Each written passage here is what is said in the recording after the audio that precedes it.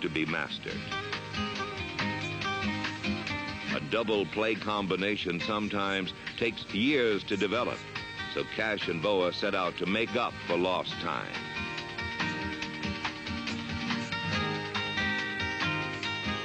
The timing got tighter, and things started falling into place. I think there's a better attitude on the ball club and a better outlook on the thing. I think we're trying to turn things around. I hope so. Overnight, you know? Yeah, well, we're tired of finishing last, Hank. Farm director Dallas Green, coaches Ray Ripplemeyer, Billy DeMars, Carol Behringer, and Bobby Wine joined with Ozark and Paul Owens in sensing the promise of spring. Good vibrations were in the air, and the Phillies' next stop was Jack Russell Stadium to bring all the pieces together in the Grapefruit League. Signs of the future are there for those who know how to read them. A sure-handed shortstop with a new attitude. A muscular young third baseman who had found his stroke.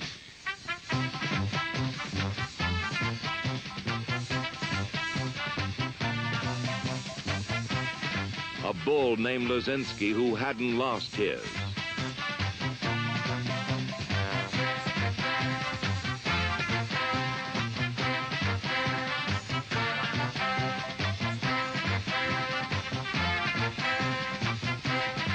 But most of all, a new leader. At bat and in the field. Enthusiastic, aggressive, confident. The man who would give this team its personality.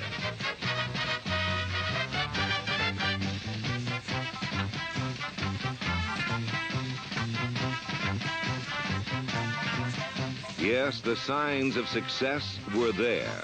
Through 10 weeks of training, the squad had been honed to 25, and now those that remained faced the truest test.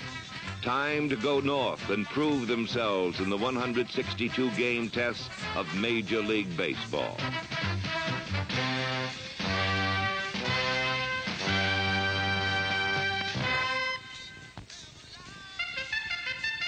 The season opened with a set lineup.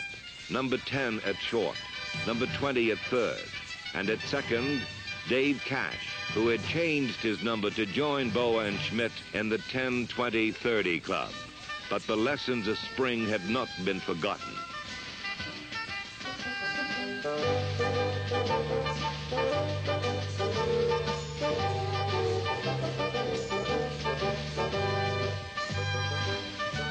From the very start, the Cash-Boa combination clicked, and a new attitude was born.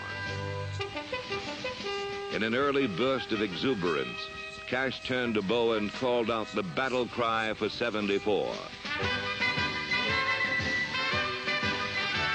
Yes, we can. It articulated the essence of the Cash philosophy, a credo he carried with him every day and soon spread to an entire city. But to work, yes, we can needed some place to start. What better place than the top of the order? In Dave Cash, the Phillies had their most consistent leadoff hitter since Rich Ashburn. The man they called Action Dog knew how to stir things up. With Cash getting on regularly, Boa could look for a chance to display his improving bat control.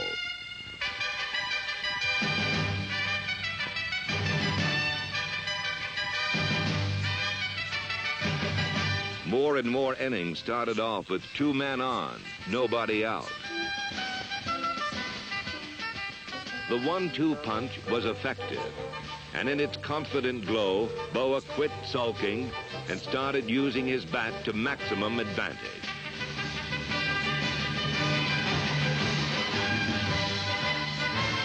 By putting his raw speed under control, Boa learned to steal bases, 39 in all, the most by a Philly since 1910. Boa's new look was showcased in an early game against the Cubs. He stole second, then third on the next pitch. A fly to center did the rest.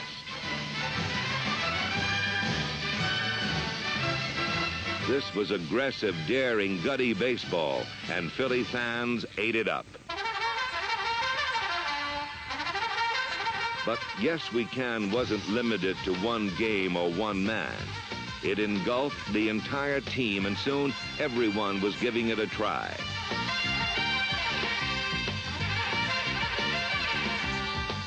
Taking the extra base and laying down the suicide squeeze became part of the master plan.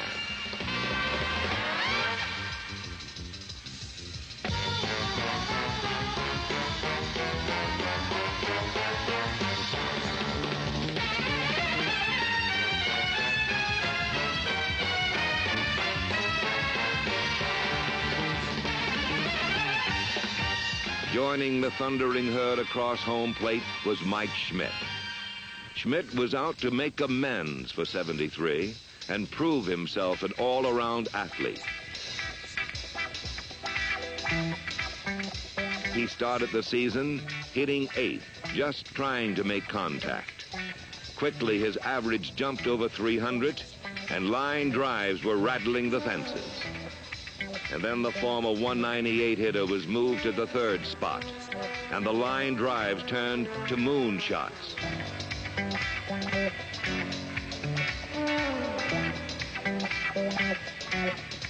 Somewhere in spring training, Schmidt had found the key.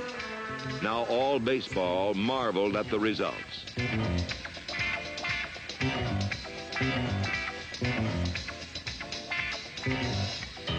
Schmidt had arrived as a power hitter, and he put his knockout punch back-to-back with Greg Luzinski.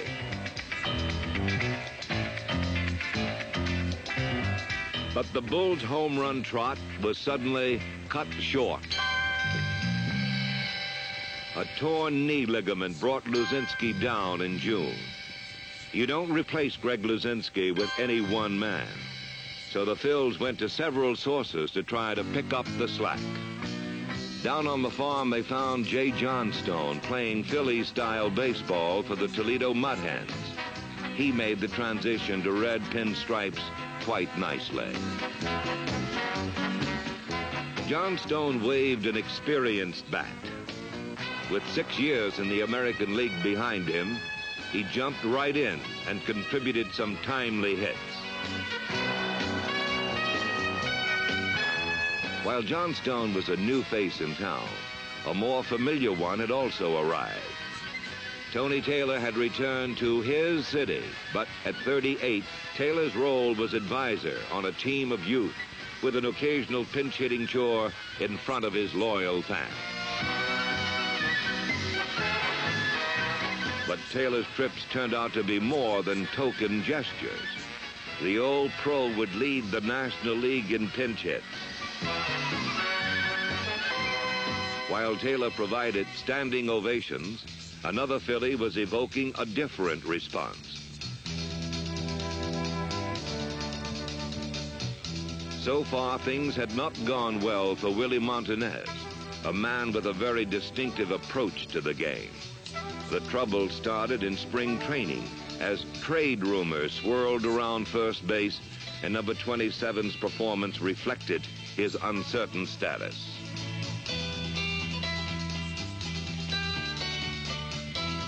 The season opened with Montanez splitting time at first and waiting for something to happen. While he waited, he played the game the only way he knew how, his way. When he's going good, they call Montanez colorful. When things are bad, they yell hot dog. But the trading deadline passed without incident, and Willie's play became very colorful indeed. Swap talk had suddenly ceased, and Montanez celebrated with a 24-game hitting streak, the Major League's longest in 74.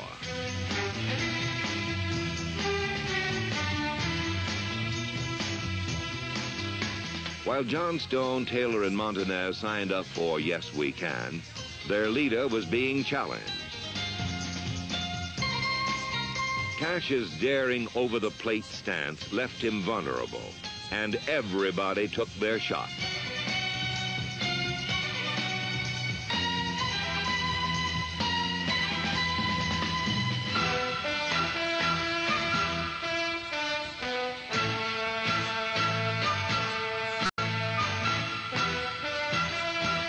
Dave Cash took his lumps, then got up, dug in, leaned over even more, and the hits just kept whistling out.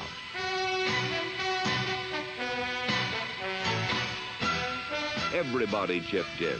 Tommy Hutton, Del Unser, Mike Anderson, and the runs poured across.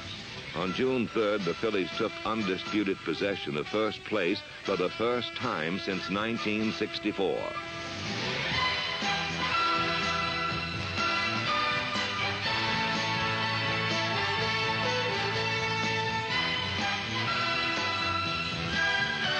By All-Star break, the lead was 3 games, and the entire 10, 20, 30 club had made the National League squad.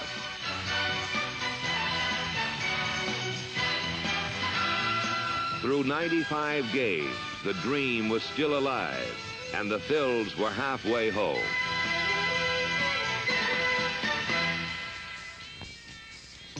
Over half a season, the Phillies' image had been well defined, but several trouble spots had appeared. The pitching staff had problems. Even the aces, Steve Carlton and Jim Lomborg, were inconsistent. At times, Carlton was the overpowering Cy Young Award winner of '72. At other times, he would go long stretches without victory, putting pressure on a bullpen which couldn't bear the strain. The schizophrenic nature of Philadelphia's pitching staff was best represented by young Dick Ruthven. One time, Ruthven would blow away hitters with the best pure stuff in the National League. The next time out, the smile would vanish as a mistake or missed call would unglue his concentration.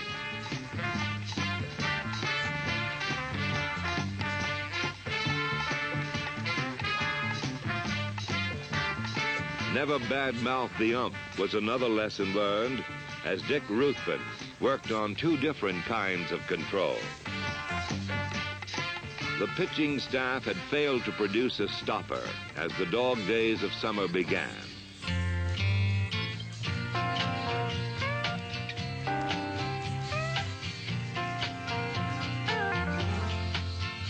July and August test the mettle of a team.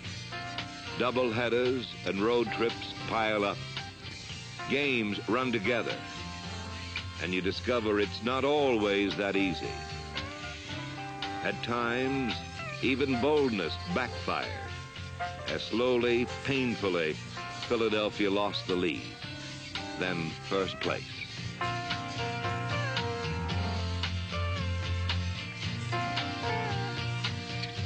Unable to win 2 games in a row for over a month, by early September, they were 6.5 games back and down to 1 last chance.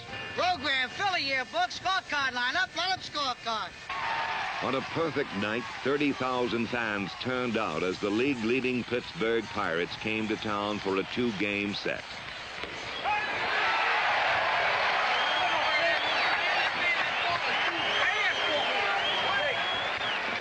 Two victories were a must, and all the enthusiasm of yes, we can would be needed. Come on, Willie. Let's get a gang of them. Come on, Booney. Yeah. Come on, Mike. Nice and easy. Come on, Willie. Come on, buddy. Hey, come on, Andy. You're just going to have to show him the fastball inside so he gives you some respect. Oh. Come on, get in there. Get over his head. Oh. Yeah, he's just right to hit. We're not making good contact at all. While Philly bats fell silent, the awesome Pirates roared to life.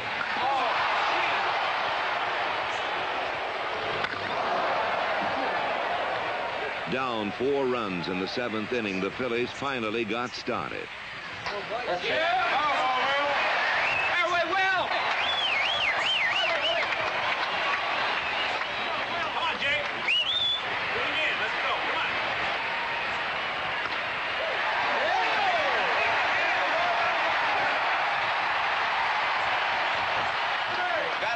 Pitch right here, Tommy.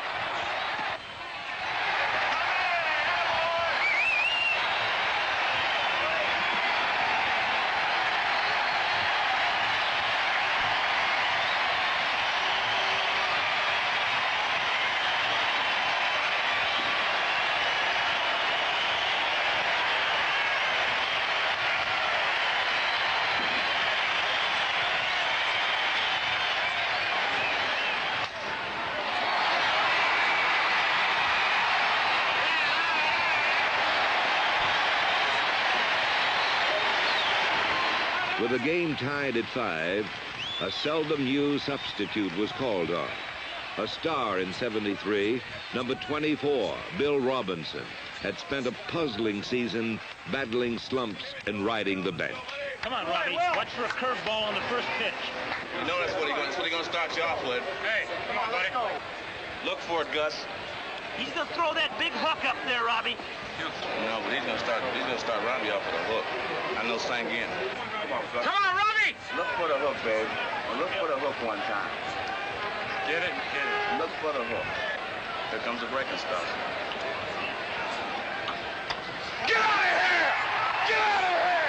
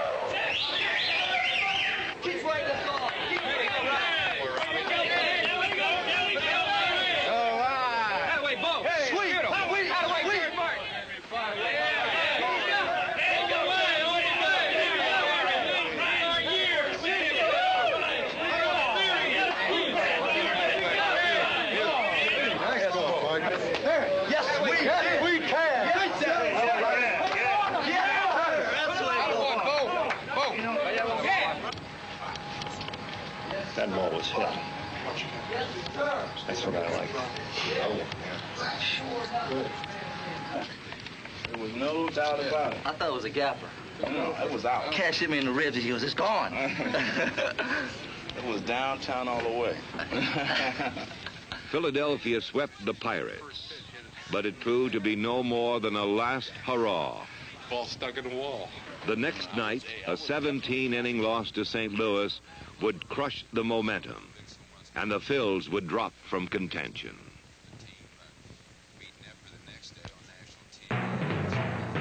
The dream of spring had ended, but a third-place finish and 80 wins marked the finest Philadelphia season in 7 years. Respectability had returned, and baseball's best infield emerged. Individually, they each contributed a special dimension. Larry Boa hit for average and drove teams crazy on the base path. Willie Montanez hit and hustled his way to the highest Phillies average since 1967. Mike Schmidt raised his average almost 100 points, drove in 115 runs, and led the major leagues in homers with 36. Tying it all together was the man in the middle.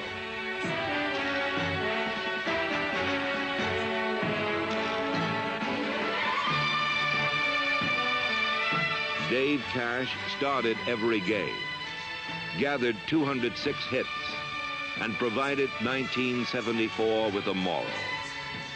This was the year that Philadelphia found out what it takes to win.